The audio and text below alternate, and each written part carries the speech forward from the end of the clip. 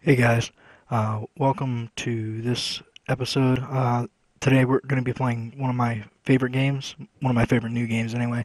I've always been a huge fan of the Fallout franchise. I'm not promoting them or anything, but Fallout 4, I picked it up, oh, I don't know, the day it came out, and I've got about 240 hours in it so far. Um, I'm going to start a new game, and I'm just going to kind of show you guys some of the stuff from the game. Um, I'm not going to do a whole playthrough of the game because it's really long, very involved. There's a lot of different things you can do, side quests, building towns. Well, you'll see when we get in there, but I just wanted to let you know what was going on for the episode. Um, Really cool game. I hope you enjoy it. All right, I'll see you in there.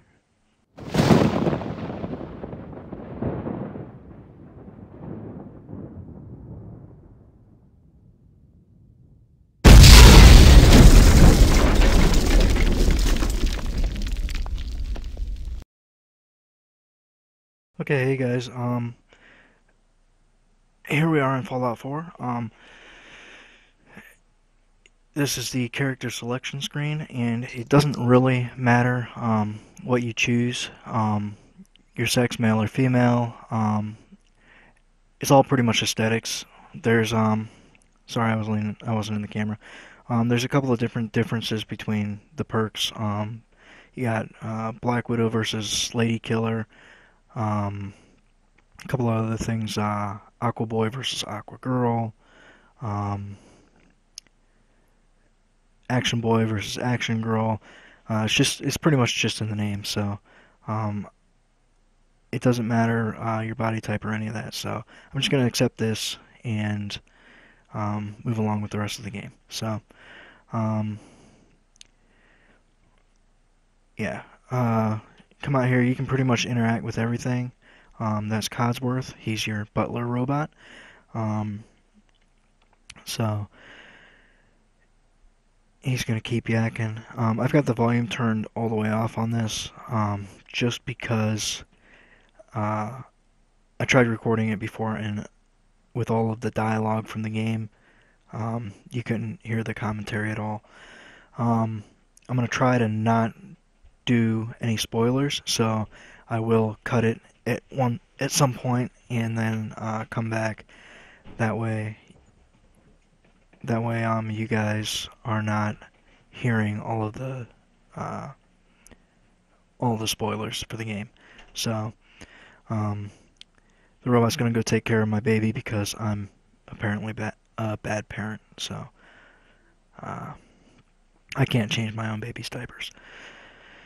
So basically, right now we're waiting on someone to come to the door, um, and when he gets there, we'll be able to move on with the game. So, uh, my robot's back there with the baby, and eh, yeah, he's taking care of Sean. So we're waiting on that. The guy at the door. Um, Good old sugar bombs. Nothing better than sugar bombs. Up there he is. Okay, so I can go outside, and this is where I will be able to choose a name and set my starting special.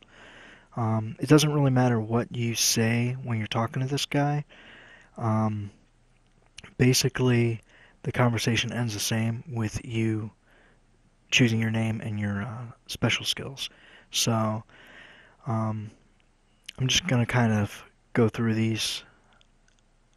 Um, you can choose sarcastic answers, and you can basically tell them to go away. Um, but then your husband says something to you, or your wife, depending on what sex you chose, and you end up you end up signing up for the Vault Tech program anyway. So it doesn't really matter your dialogue choices. So here we are. Um, a name. I'm gonna go with Jane. Jane Doe. Yeah. Okay. So typically you get 21 points plus the seven that because you start with one in each thing, so a total of 28. Um, and then uh, usually I like to go with, um, it doesn't really matter what you put them in because you get, um, when you level, you can put a point in each of in one of your special skills or in one of your perks. So it doesn't really matter. Eventually you can max everything out. Um, I like to go ahead and give myself a high intelligence. I never put 10 in anything because there's a bobblehead for each of the specials, so you'll get a point there. 6 in strength, um, and that way I can get strong back. 5 in endurance, so I can get Aqua Girl. And then the rest, I put in charisma just because the higher your charisma. Oh, I accidentally reset it. I'll just go ahead and set those all back where I had them. The higher your charisma, the better deals you get at shops, and the easier it is to win speech challenges. So you want to try to get a high charisma as quick as you can, as well as a couple of other things like your intelligence and your strength. Strength you can carry more the higher your strength. Intelligence has a lot of benefits too, which I'll go over a little bit later whenever I level. I'll explain that a little bit better. Um, okay, so now I'm going to check on the baby if this robot ever gets out of my way. Come on, Cosworth. You see me trying to get through. Thank you. Okay, so gonna check on Sean, and my husband will come in. Let's see. He wants me to play with the mobile, so I'll do that. Um, and then he's gonna come in, and we'll chit chat for a minute. There is a cheat that you can do where um, I'm sure you guys have seen the dog in the trailer by now. You get him as a companion, and I'll show you that too. Um, there's a cheat that you can do where that special book, you can pick it up later, and it gives you +1 in any of your special skills. And basically, news report that the bombs have dropped. Anyway, basically, you can throw that book on the ground, and you can have your dog pick it up and pick it up at the exact same time, and it duplicates it. And you can do that with pretty much anything in the game, the little duplication glitch. But you'll duplicate it, and then you can use that book over and over again and max out your special skills pretty quick. But I don't do that. It's cheaty, and I don't like cheating. Okay, now I'm running for the vault. You don't have to go to the vault. You can run away, and I've done that before. Um, Basically, though, the bombs go off and you die, and you restart back at the house when the door opens, prompting you to run to the vault. So there's no real point in doing that. But okay, so up here is where it wants us to go. Here's the guy that just had us sign up for Vault Tech, and they are not letting him in, which is kind of messed up. He works for him, and they're like, nope, sorry, pal. You're not on the list. So, alright, they're checking me off of the list, and my husband and my kid, so I'm going to run for the vault. And once I get on the vault pad, I'm going to go ahead and cut it, because I don't want to give you guys any spoilers as to what's going on in the vault. So, alright, I'm going to go ahead and cut it here, and I will see you in a bit. Okay, guys, we're coming out of the vault now, and uh, it's really bright, and I'm going to kind of walk through and show you a few things in the world that you're able to do. We're just going to do a little bit of exploring and gather some items. So there's these crates, and just like any other Fallout game, there's random junk laying on the ground that you can pick up. There was a first aid kit back there too. Rad-X in this game, unlike the other Fallout games, is fairly hard to come by at the beginning. And it also is fairly expensive, around 100 caps from the vendor. It's charisma based on how much you actually pay, um, along with a few perks and other things. But um, when you first start out, it's not that easy to come by, and so you want to try to collect it if you find it, basically. And caps are really hard to come by. You will always be broke in this game.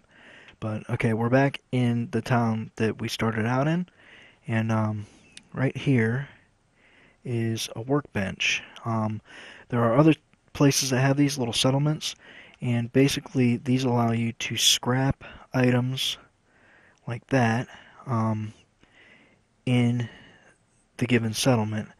And scrapping an item puts it in the workbench, in the workshop, and you can use that to improve the settlement. Build houses, beds, whatever. Um, you can scrap like this building right here. Um,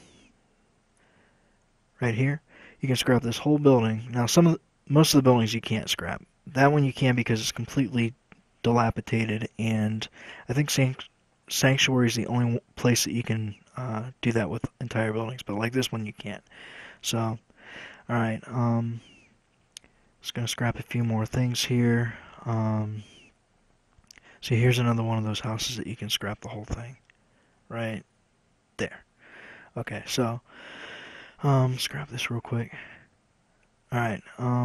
Just give you a quick little example of some of the things you can build and how the system works. So I'm going to use um, right here. Okay, this is like a foundation block. You don't have to use these, but it makes building a little bit easier. So because you can raise it and lower it into the ground, and it just makes it a little easier to work with, especially with hills and stuff. So I got that down, and then I'm just going to attach a regular floor plank to it. Um, Probably not going to have enough supplies to do a whole lot because, I'm just starting out. But you see how they just kind of lock together? Um, Makes it a little bit easier when you're trying to build a house. Throw some stairs there. Grab a wall real quick. Nope, wrong button. There we go. Alright. So you can... Oh, I only had enough to make one wall. That's okay. I'm just showing you guys anyway, different things that you can do. So just grab one of these floor planks real quick. There we go.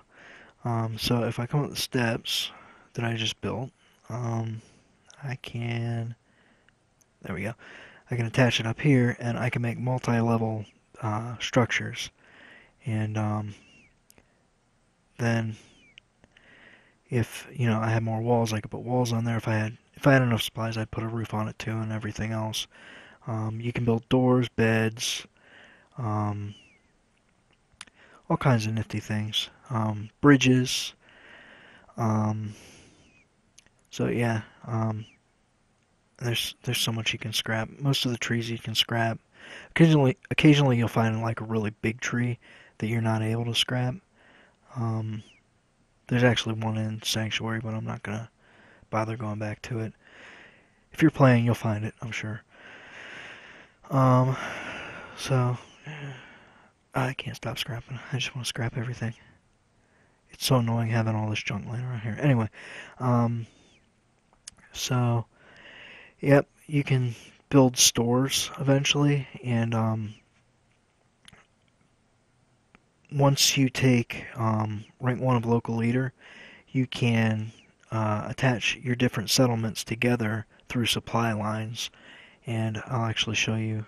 Well, I won't be able to actually do it, but I'll kind of explain it a little bit more here in a little bit.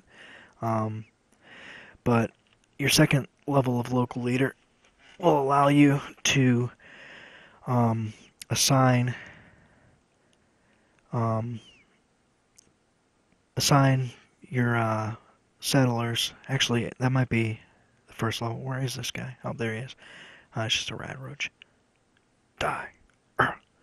Okay.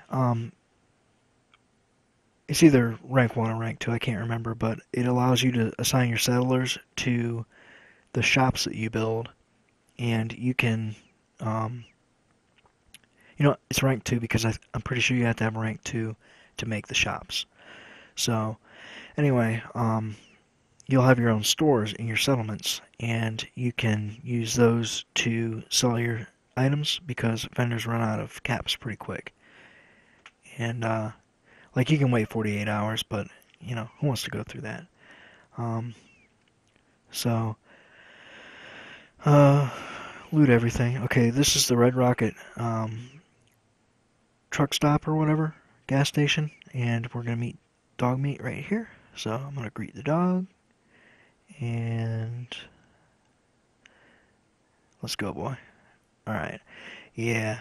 Um, you can get all kinds of different companions, just like the other Fallout games, and you can. Uh, each companion has likes and dislikes, and based on what they are, if you do the things that they like, um, eventually you will max out your affinity with them, and you will get a special perk with them. But dog meat does not have a perk, and um, there aren't really any things that you can do to get him to not like you. So um, he's a pretty cool companion. Um, and just like any other companion, here's a weapon bench. I wanted to show you this real quick. You can upgrade your weapons. You can modify them.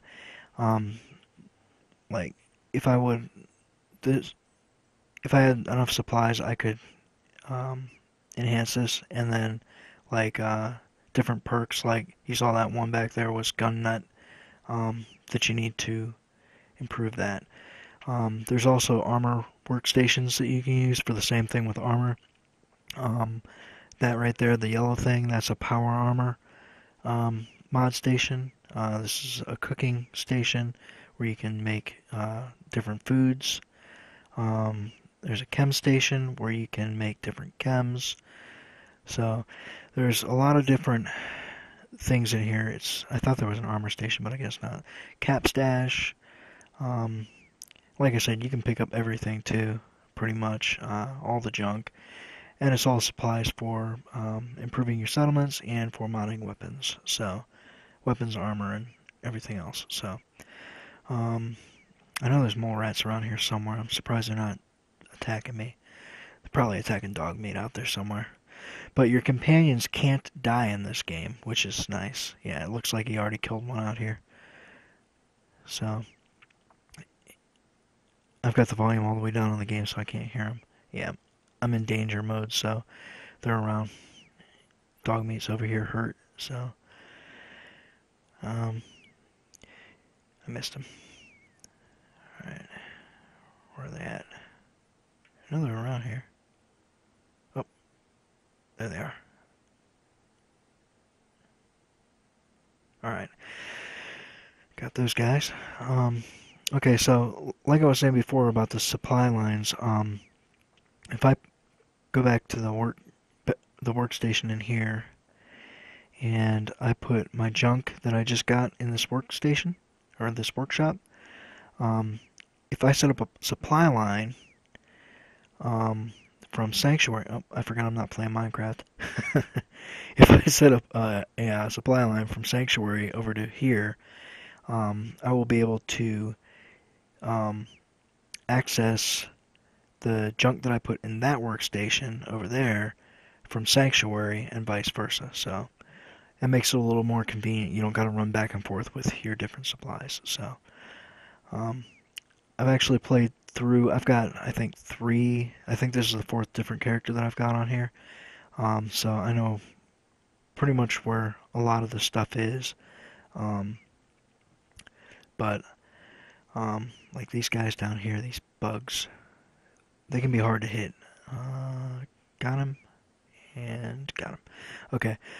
Yeah, they'll juke your bullets. They're no joke. The enemies in this game, the AI for them, they did really well on it. Um, except I did find a bug later in the game. There's a cutscene that happens where a certain faction shows up, and when that happens, um, at least in my one game, it made it to where my companions would not follow me. They wouldn't do anything. If I told them to follow me, they'd just take off into the woods in the middle of nowhere. Let me show you the level up thing real quick. Um, so you pull up your Pip-Boy and you, on the PC, hit T to level up, and that will bring up the perk screen right here. You see up at the top here the different special skills. You can put points in each of those when you level, or you can put it in your different perks. And see, these ones are kind of transparent. They're not unlocked yet because my special skill isn't high enough to unlock them. So like I've got, say, I've got 6 in strength. So if I go down to 6 on the strength chart, that is strong back, but I can't get to 7, which is under that. 5 in endurance, so I've got Aqua Girl. 5 in charisma, so I've got Animal Friend. So I need one more in that to get local leader. And intelligence. Okay, intelligence, what I was saying earlier about that. You want a high intelligence because intelligence gives you, the higher your intelligence, you get more experience points when you get things that give you experience, like killing enemies, turning in quests, discovering locations, anything like that. So you want a high intelligence for that reason. Also, you unlock nuclear physicist, which you can see rank 1. You get additional 50% damage from radiation weapons, and your fusion cores last 25% longer. You've got power armor, which you want power armor in this game. Um, Everything that you do in power armor drains your fusion cores. So you want anything that's going to help you with your fusion cores. Now, if I hit the Alt button on the PC, that will show me the next rank. So you can see this one, double damage with your radiation weapons, and your fusion cores last 50% longer. And the last rank, your power armor does this like AoE effect attack by ejecting the fusion core, and it does double, or your fusion cores last double, twice as long, is what I'm trying to say. So, yeah, real good reasons to have a high intelligence. Now, I need to put points in perception to get locksmith so I can open things. I do have hacker unlocked right here because I got a high intelligence, but locksmith, yeah, definitely want to get to that. And you can zoom in and out. And if you mouse up or mouse down, it will move your perk chart up and down. And you can also right-click and drag. Right-click and drag. There we go. To move it around. Which I didn't know any of that when I first started. But anyway, I think I'm going to put my use my first level to get charisma, and that way I can get local leader. So that'll help me out later when I start doing settlements. So, alright, well, that's pretty much all I really wanted to show you. A quick review of Fallout 4. If you guys enjoyed watching this and you want to see more Fallout 4 from me, let me know in the, not the description, that's me. Let me know in the comments down below. And if you guys are interested in it and you want to see more, I love playing this game, so I will definitely, I'd definitely be willing to play more Fallout 4 for you guys. So, yeah, just let me know. And until next time, you guys take care. Bye.